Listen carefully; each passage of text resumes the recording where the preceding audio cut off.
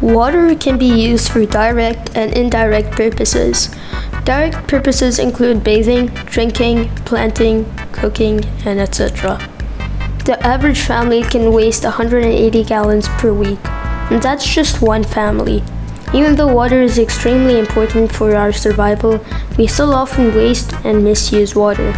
Some of these issues are like leaving the tap on while brushing our teeth, taking extremely long showers, and sometimes wasting water by playing with it like water guns, etc.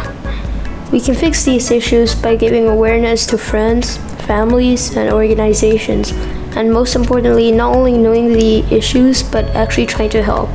It's important that we know the importance of water so that we actually know how important it is to save water and make sure our future generations are not going to suffer from dehydration and death. Here are some examples on how water can be very useful and important to us. If you're stinky, then you take a shower. If your plant's dying, pour water in it.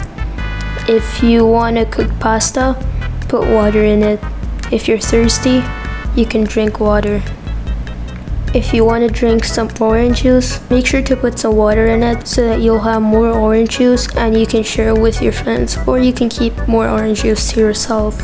If you run out of shampoo, you can always remove the lid and pour water in it, and then shake the bottle for 1 minute, and then boom, you instantly have more shampoo without having to spend more money and waste time.